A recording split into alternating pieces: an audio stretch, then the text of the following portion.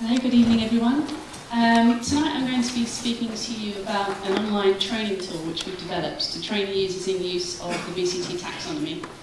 First of all, I'm just going to start off with just a brief overview of what the taxonomy is. No doubt I'm speaking to a room of seasoned experts, but just to cover a few points. Because behaviour change interventions are often quite complex and they involve several different techniques, we need a standardised language to make sure we're speaking the same language and that everyone can understand which techniques are in which interventions. And some guidance exists, for example Consort, which advises reporting the precise details of interventions when we're reporting. So, for instance, the how, the who, the where, and for how long these interventions are being carried out for. However, it says less about the active ingredients, so the techniques that bring about this behaviour change or have the potential to bring about this change. So the taxonomy is a methodology for reporting the active ingredients of interventions, the BCTs. And the BCT taxonomy project set out to develop this language. However, we soon discovered along the way that the process of coding BCTs, so identifying them in interventions, is a skilled task and requires user training to make sure it's being done accurately and it's being done reliably. So just the researchers in the team there, headed up by Susan Mickey. If you wish to find out more about the taxonomy project and how the taxonomy was developed itself, the link is just along the bottom there for the project website. So in developing the online tool and the website you can find at the top of the slides there, you'll be presented with the front of the site which looks like this. And we've designed it so that it can be used by users who have already been trained. So if you've gone through one of our one-day workshops or through our group tutorial training program which we ran as part of the project, you might wish to top up your skills or practice the ones you learnt throughout your training. Or if you're completely new to the taxonomy, you can also find this very useful. So you can log in as a new user and you'll be sent a password and a username so you can log into the site.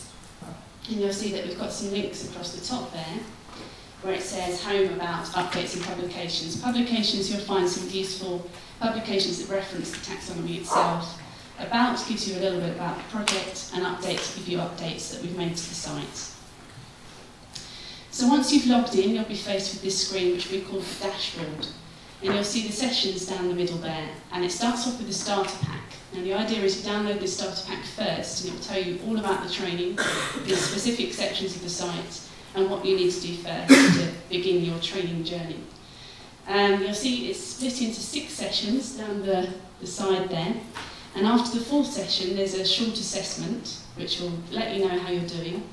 And assessment 2 is after session 6. So you can tell how you're doing throughout the programme, so it's a nice little bit of feedback.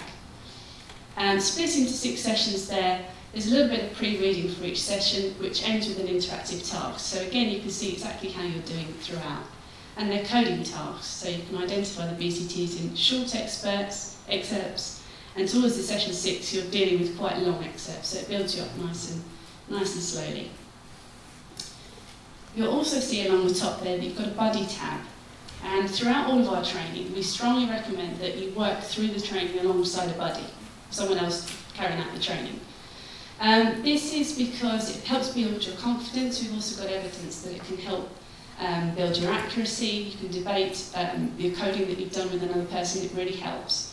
And you can add a new buddy or invite them to the training by adding their email address there, and it will show up in your profile, and you can send your interactive coding task. Then at the end of the task, if you so wish, you can discuss it. You'll also notice across the top there, there's a practice arena. So after you've done your sessions, if you want some more time coding or some extra additional practice, you can click this tab, and you'll see there's lots of activities. So it's really a chance to test your skills. So for instance, there's matching BCT definitions to labels, coding short excerpts from real intervention descriptions, matching BCTs to groupings in taxonomy, and also coding BCTs in longer excerpts. So there's really a lot of practice on there to really get your teeth into. Another section across the top there is a Tutor tab. Now we have strong evidence to suggest that working through the training with a tutor can strongly increase your accuracy and reliability.